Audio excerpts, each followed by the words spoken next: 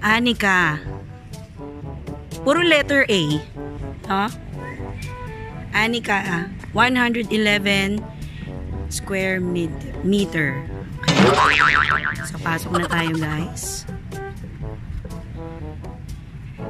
Okay.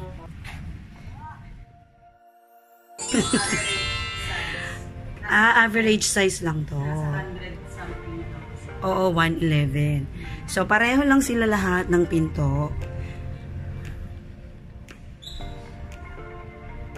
Okay.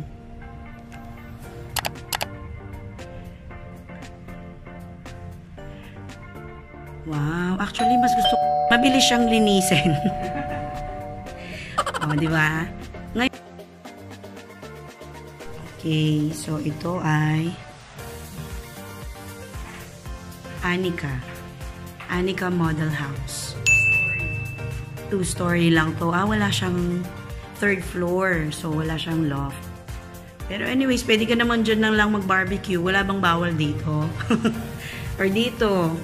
Sa labas, sa gilid nyo. Parang ganito nga lang yung itsura ng bahay ni Sharon Cuneta tsaka ni ni Julia Barreta dun sa di ba? Parang ganito lang yung style. Sa pelikula. Oo, di ba? Yung pala Joshua. Oo. Diba ganito lang, parang ganito lang kaliit. Yung silang magmami. Okay. Ayan. Okay, may saging pa siya dito. Okay, wow. So, ang ganda talaga. So, parang may hirapan ka ng pumili ng style. Kasi, yan.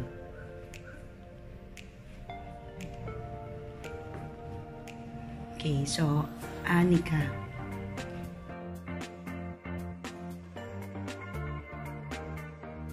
Kaya nyo siya, guys, kasi hindi naman siya isang bayad lang. So, meron siyang scheme. So, parang may option kayong mamili kung ano yung kaya nyo. Diba? Kaya nga, meron tayong iba't ibang types ng model houses kung ano yung pasok sa budget. Yun lang. Yun lang yung papasok nyo. Yun lang. Huwag nyong pilitin yung hindi nyo kaya. Diba? Tsaka sa mga mga katulad naming agents, we qualify our buyers. Bali, kailangan malaman namin yung location sa nila gustong tumira, tapos yung budget nila, then yung financing scheme na papasukin for the house payment. Links na yun. Pwede na kaming mag-suggest, maghahanap na kami ng mga yung options for the buyer. Oo. Siyempre, tatanong, ano bang gusto nyo?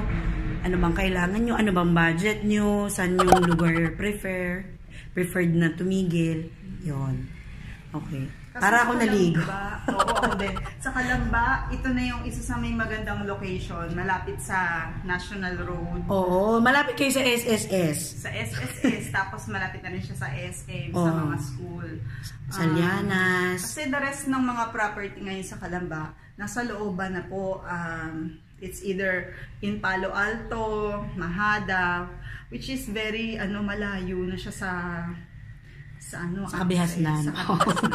And if you would think yung location talaga is the primary concern pag maghahanap tayo ng bahay. Oo.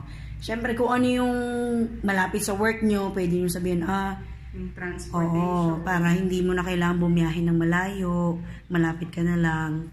Pasok na lang paglabas mo, office na. Diba? Okay, so akit na tayo. Bago pa tayo maligo din. Madami pa tayong mapaligo. Oo nga. So para sa inyo to guys. So kung bago ka sa channel ko.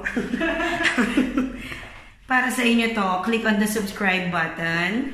Click on the bell notification para lagi kang updated kapag may bago kong videos na in-upload. So, iba't ibang episode to guys ha. Hindi natin may lalagay ito sa isang video. Kaya abangan nyo kada upload ko. So, mangyayari per model house yung upload natin. Okay? Alright. So, dito muna tayo sa master's bed. Wow! Cutie lang siya. Oo nga. Cutie. Cozy. Okay.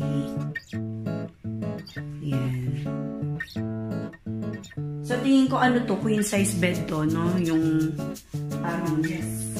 okay, queen size bed siya. Ito yung space na kaya, ito yung furniture na kasya dito. Pero feeling ko kasya pa rin dito kahit king size bed. Tatanggalin nyo na lang to, itong side table niya dyan. Tapos ito naman yung kanyang master's bathroom.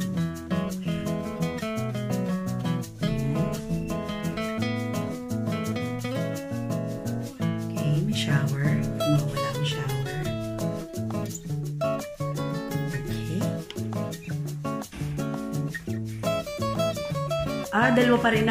Tatlo pa rin ang kwarto niya pala. Okay. So, may CR pa rin siya sa labas. Huwag kayong malungkot.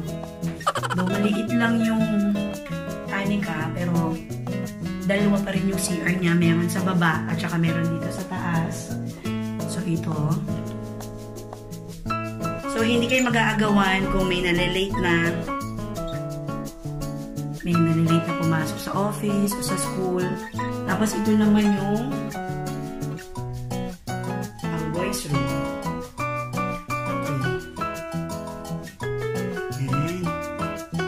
Dito naman tayo sa, so meron pa rin sila dito divider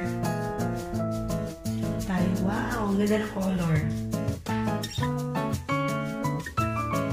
So lilac, no? Lilac yung color ng room. So maganda.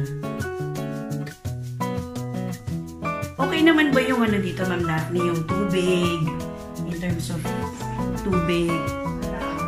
Oo nga.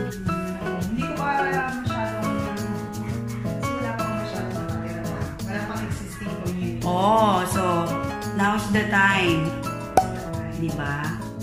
Kasi nag-start pa lang ng ang building ng mga houses dito.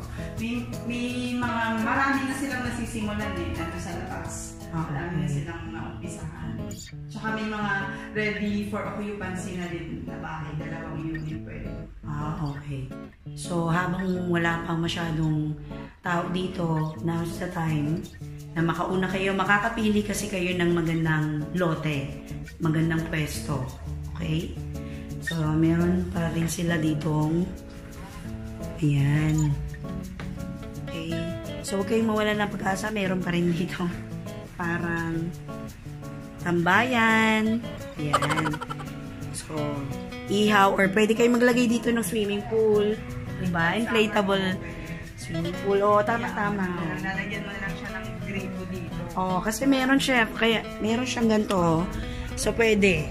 Ayan, may ganyan siya. Okay. Right. Okay. So, ito nga lang, wala na siyang loft. So, okay na tayo. 2-story lang to. Pero not bad. Okay. So, siguro ngayon nagkakaroon na kayo ng idea dun sa 3 model houses na napakita na natin. Kung ano yung gusto nyong design. Pero yung mga budget, kung magkano, i-message nyo na lang si Ma'am Daphne. I will leave her contact information dun sa description box. Tapos, ipa-flash ko rin siya dito sa screen. Okay? So, talaga, mabenta si Arya. Bakit anong Arya Prime?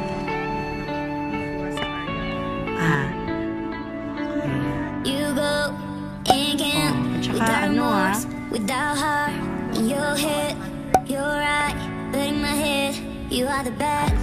99 versus 111, konti lang yun.